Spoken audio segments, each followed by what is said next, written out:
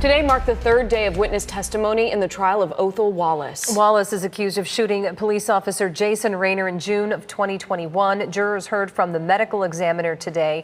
WESH 2's Haley Crumbleholm has been in the courtroom throughout that testimony. And a warning, some of the details in this story may be difficult to listen to.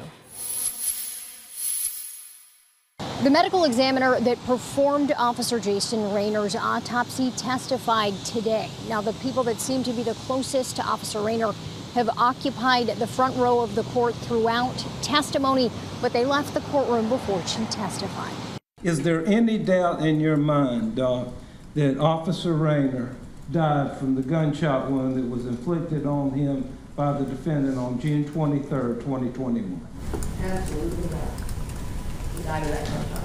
Marianne Ripple, the Volusia County medical examiner that performed the autopsy on Officer Jason Rayner, testified in court Wednesday. Both the state and the defense asked multiple questions about how far away the gun could have been when the shot that killed Officer Rayner was fired. I can't honestly tell distance, but the external features of that scar are not consistent with a hard contact gunshot.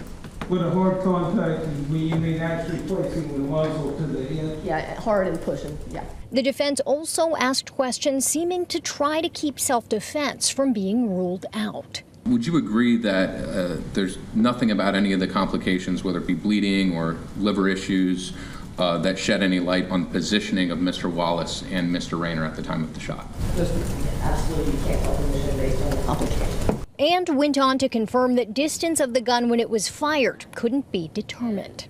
You can't necessarily say it was 6 inches, 12 inches, 2 feet, 4 feet? Nope, I cannot tell the distance of that gun from his head. And is there anything in terms of the medical analysis that you performed that would disprove a claim of self-defense in this case? It has nothing to do with what I do.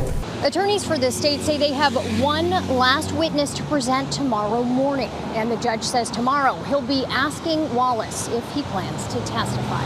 We'll have the latest tomorrow on WESH 2 at noon. In Clay County, Haley Crumbleholm, WESH 2 News.